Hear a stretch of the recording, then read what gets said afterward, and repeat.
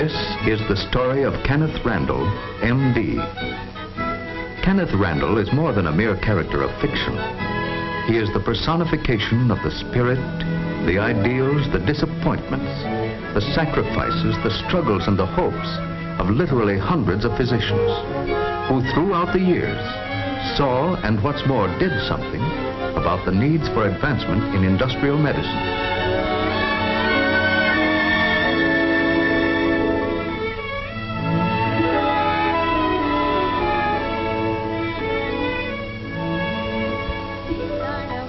Waterfall and in the evening, da-da-da-dum, da-dum, da-da-dum, da-dum, da-dum.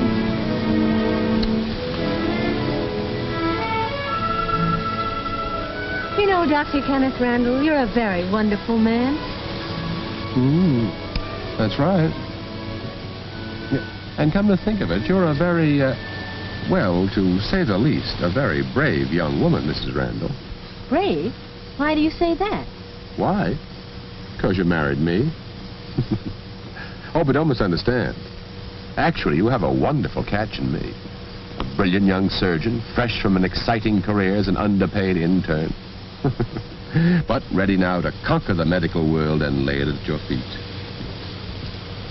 Ah, yes, I can see it all now. A huge banquet. All the prominent medical men in the country gathered to pay honor and tribute to Dr. Kenneth W. Randall, world-renowned, famous for his great contributions to well, something or other. Of course, you'll be there, too, as my proud little wife. Well, thank you very much for the invitation. Ah, I can hear me now, as I stand to accept the tremendous ovation and make my acceptance speech.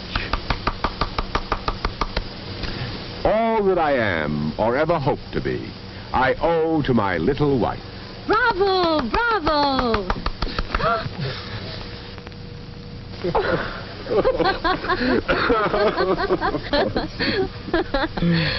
Well, tell me, Ken, if you're such a wonderful catch, why am I so brave to marry you?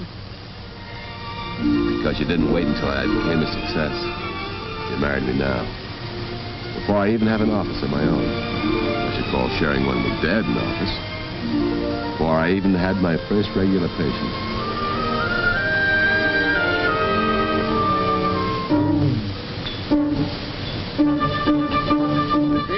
Hurry. I'll take the basket All here. right, here.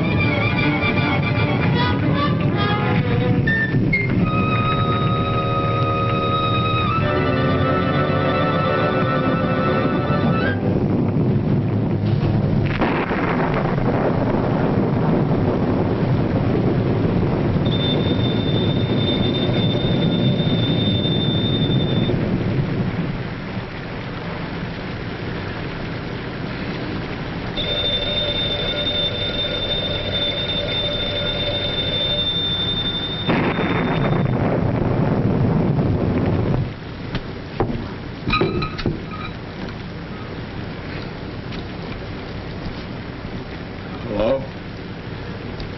Hello? Hello? Hello? Is it a patient? Hello?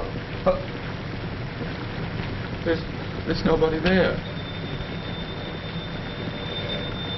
No wonder there's no one there. That's the doorbell ringing. Here's your robe. Oh, thank you, dear.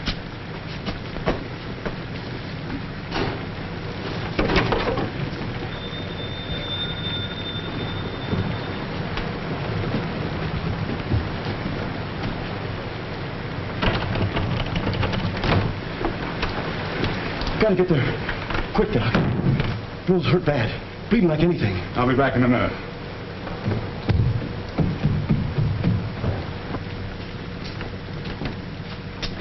Darling, it was a patient. One of the workmen was hurt over at the mill. Oh, I'll get your clothes.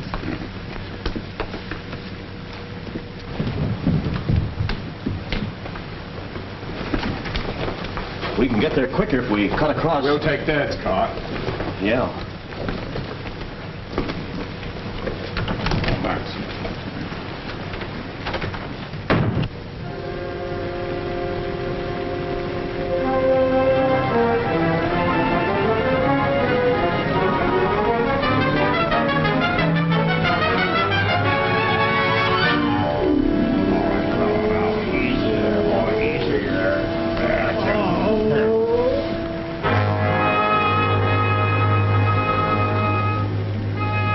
What are you doing there? Using chewing tobacco for disinfect. Sure, that's what we always do. Cobwebs for the bleeding and chewing tobacco for disinfecting. Here, let me in there. Yes, sir. We have to get this man to a hospital. Quickly. Easy. Take it easy there.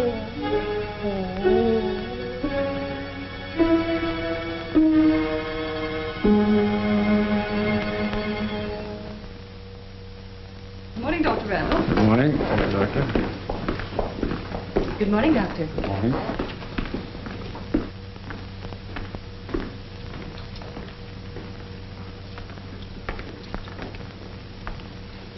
This is your chart. Here. Has my son come in yet, Miss Lane? No, he hasn't, Dr. Randall.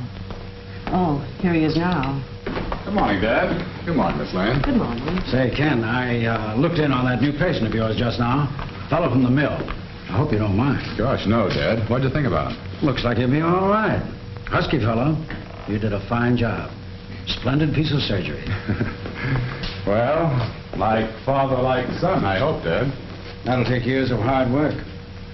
By the way, you'd better accustom yourself to addressing me as doctor, especially around the hospital. I'll do the same. Very well, Dad. Doctor. Excuse me, Dr. Monroe left this for you to look at before you leave. Thank you.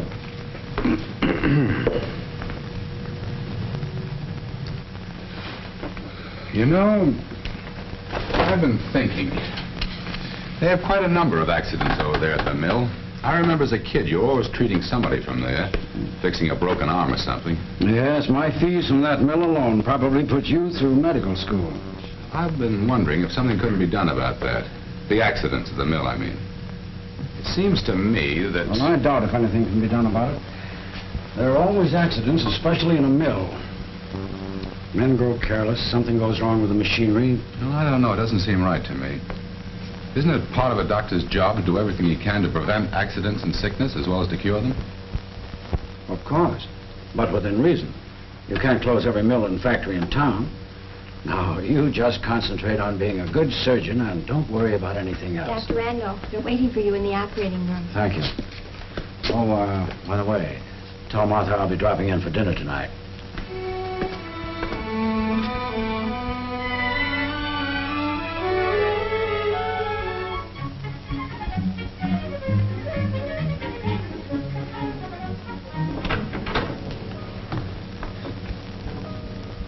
The doctor will see you in just a moment.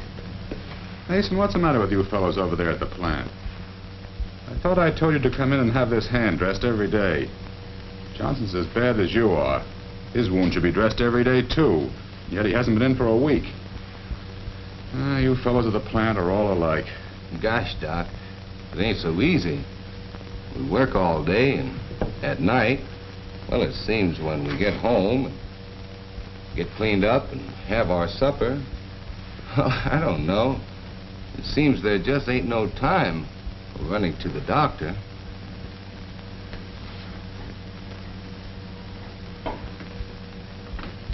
I have an idea. What time do you fellows quit for lunch? About 11:30. Perhaps if you men can't find the time, maybe I can. How would it be if I came over to the plant tomorrow at 11:30? Gee, do you think you could do that, Doc? Gosh, if you can come over to the plant, that'll help things out a lot. All right.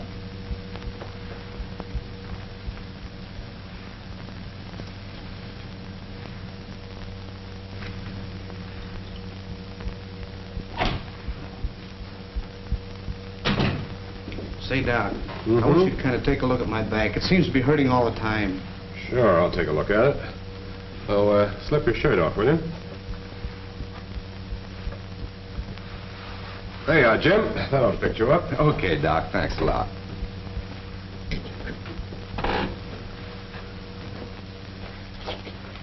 Well, that's it. Now, let's see. Where does it hurt? Here? Hurt you there, huh? Do you do much lifting, Judd? Most all the time, Doc. You'd think I'd be used to it, wouldn't you? How long has your back been hurting you? Oh, for several months, off and on. But lately, it's been hurting most of the time. Well, how about getting transferred to some other kind of job? A job where you wouldn't have to do any lifting. Why, I've had lifting jobs all the time. Well, if you keep on lifting, Judd, that pain in your back's going to get worse. You'll be laid up, maybe for a long time. Now, my advice is go see your family doctor as soon as you're through work this afternoon. Get him to give your back a thorough examination and see what he advises you to do. Well, all right if you say so, but I thought maybe you could give me something to rub in and take the pain away. That wouldn't do any good, Judd. Now, don't put off seeing your doctor. Go see him as soon as you're through work today. Will you? Well, all right if you say so. Got a little cut in my arm, Doc. Did it this morning. As long as you're going to be around here, I thought maybe you'd take a look at it. It ain't much.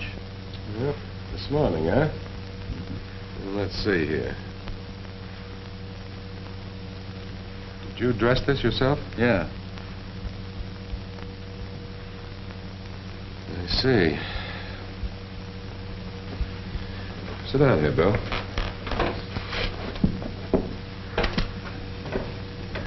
Bill, you fellas ought to have a first aid kit around here. Yeah, except we wouldn't know how to use it. Well, I'd be glad to teach somebody to give first aid treatment. Come in handy in cases like this. Say, Art. Yeah, Bill? Come on over here. Art's always around helping when anyone's hurt. He'd be a good one to teach first aid to. What's up? Hello, Doc Randall. Well, Doc here wants to know if you want to be his assistant. Bill suggested that you might be interested in learning a little about giving first aid in cases like this. Yeah, that'd be all right. Well, fine. I'll leave some iodine, some bandages, and a few,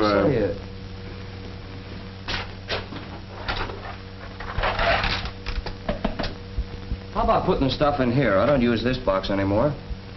Yes, they'll make quite a medical department.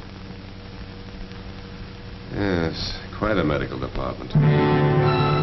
One morning, about 3 weeks later, Dr. Randall Sr. was reading a newspaper. What he saw didn't exactly please him. Say, Ken. Oh, hello, Martha. Kenneth, listen to this. Worker threatened suit for alleged back injuries. Decision to sue based on diagnosis of Dr. Kenneth Randall.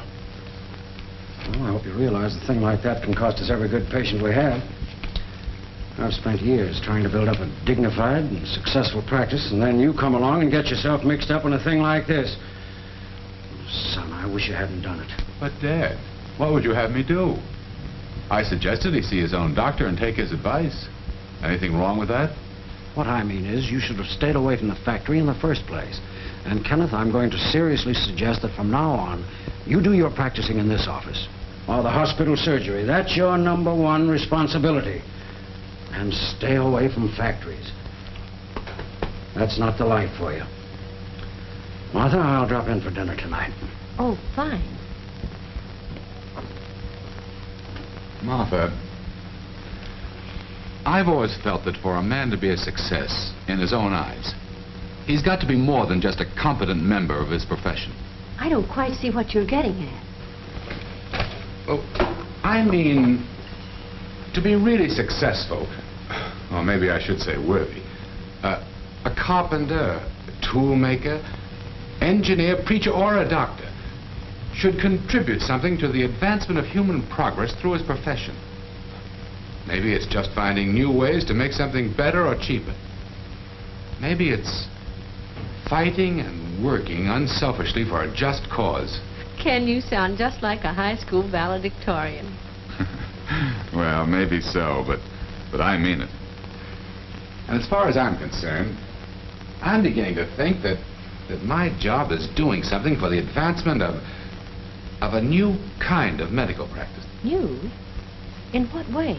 Well, new from the point of view of a doctor working to cut down sickness and accidents in the town's factories and mills. Yes, I suppose you could call it the practice of industrial medicine.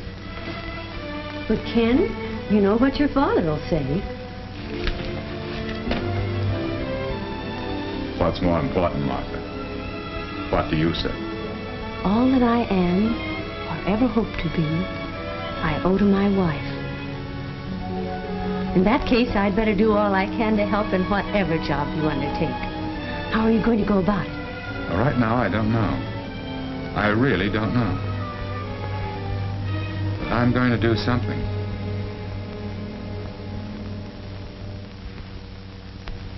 Doctor, Mr. Gregg and I have been talking over the idea of your coming into the plant for a regular period each day. I must say, the idea of a doctor in a factory seems quite unusual to me, to say the least. Sit down, Doctor. No, gentlemen, there's nothing new about a doctor in industry, and I've been interested in the idea for some time. So when you said you wanted to see me, I came right over.